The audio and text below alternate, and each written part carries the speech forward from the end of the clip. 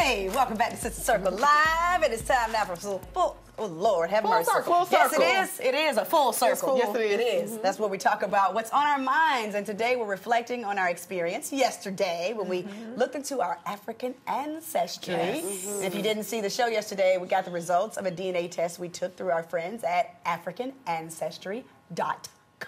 Yes, ma'am. Which, may I add, has the largest African American database, hands down, across the board, across the world. They do. Yes, good. Yes, I know. So I want to say that. Absolutely. It was a great experience, and Miss Kiana Dancy is going to kick us off and give us more of her backstory and where exactly are you from? Okay, so the good people tell me that I'm from two groups of people, the Balanti people and the Guinea-Bissau and the Menindi living in Sierra Leone.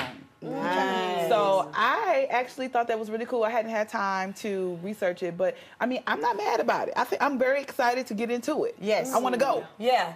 Now, Kiana, you got very emotional. I did. What were you going through when she was telling you that? Like, what was happening? First of all, it was like celebrating finding self, because there's so many voids and so many questions that I have about who I am and where I am from in reference to my ancestors. I will also tell you that it was just like so many things that she told us about the people. It makes sense about, in reference to who I am. It was just very rewarding, and I was just grateful for her and this opportunity. Yeah. Now, what we need to do also is get the good man, Mr. Gates, down here. Who's Gates? Yes. Yes. So he can do all the research from the, the public broadcasting channel. He'll come down and sit down and open up the book. He gets busy. Very detailed. Now, she He took gets us all the way back to the motherland. I want to know what happened here on stateside. But I want to say thank you so much. She gave us all a gift. Yes. And this here actually magnifies or actually notes where I was born. The countries, well, not where I was born, but my people come from. The country she has here in blue and green. And I just want to say thank you. I really appreciate this gift. Yeah, yes, very nice of her. Nice. Yes. Yeah, very, very nice. Yeah. Well, it's time for me to speak. Yes, ma'am. But it's so silly. But it was a great experience yesterday, and I had noted this before, that I did do something that was very similar to this, but not as good as this.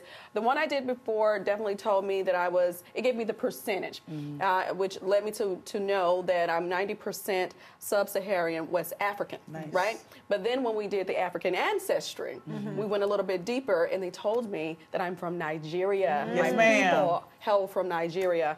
And my God, look at this. it's just gorgeous. Come on, Oh, girl. You see, that's how I'm so pretty right there. That's really why, Right.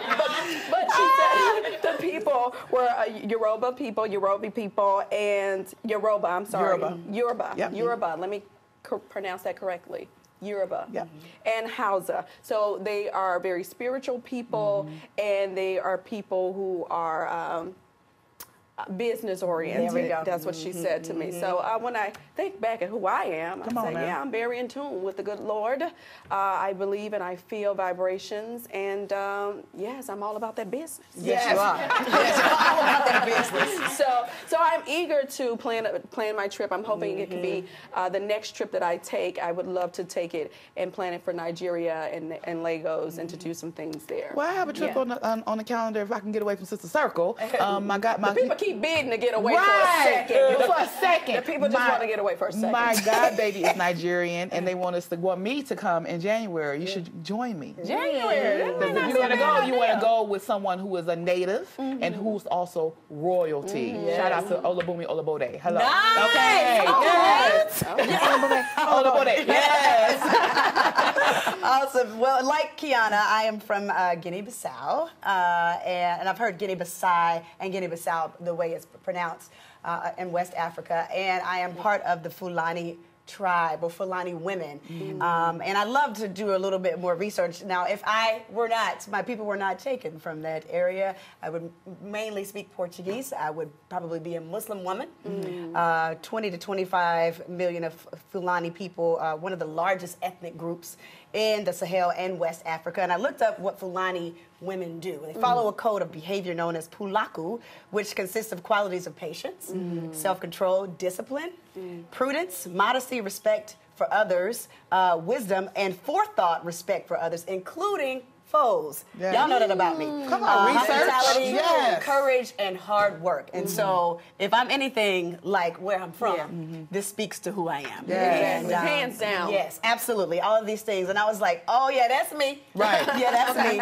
So I just love it. I love staring at the pictures of Fulani women because I see my cheekbones in those women, and I see my nose in those women, and I see myself in those women because I am a Fulani woman. Come on. Now, let me ask you this, Rashawn Ali. Okay, because your name is already giving me a give me- Fulani tea. Yes, Right. it is. That is. A tea for Fulani. tea. It's like you already knew that you was a Fulani when you was naming Yeah. yourself. Right. Um, do you think that, I mean, because you speak of being, taken and how that has obviously adulterated our culture. Yeah, absolutely. But do you think that it has kind of swayed you away from some of these characteristics or kind of hindered you from kind of adapting to these characteristics that you talked about? Like, 'cause some of them are very true to you, Right. just when you read them off, but Right. some of them not. Do you think that is because we were brought to America? Well, that's so deep. But I think, I go we're up gonna under go deep the talk right table. here on the table. Well, I really think a lot of who we are, we just don't know, and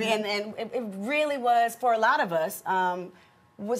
It was taken from us, so we don't know who do we relate to. We don't know how we celebrate in death, how we celebrate in life, and all of those things. You got to do your research. So I do want to be these things, but I'm glad that I'm some of these things, which definitely gives me the what's the word I'm looking for? It makes me know that I am truly who. It validates. Validates. The word Sometimes it doesn't Validation. come naturally. Right. It's all good. Thank you, sister. That's all I got, y'all. Come on, Lena, what you got? Yes. Well, the good people said that I am from Central African Republic. Okay. They said it was a very unique finding when they went down to the DNA and did a swabbing. Now, she said that I was from the Biaka people. They look very colorful. I do have on an orange dress today. So I don't know if that's part of it. They're holding hands, and they look they look like they like each other. So I'm a person that like people. Right. So, But one of the things that she did say that was interesting to me was that they use song as a form of, communication and as, just something that is culturally prominent inside of that tribe, and that they use their voices. So I like that. I think that was awesome. But what it also makes me want to do is to go deeper on the other parts of who I am, because that was my mother's side, and that's not even, singing is not really on that side. So imagine what my father's side is. And he's the singer, and all of his, people are sing. So it makes me want to go even deeper on my pop's side. Yeah. But again, we're so grateful for the opportunity to find out what we have found out, and thanks to our friends at AfricanAncestry.com. If you'd like to feel like we are feeling today, send us your thoughts at Sister Circle TV on all of our social platforms.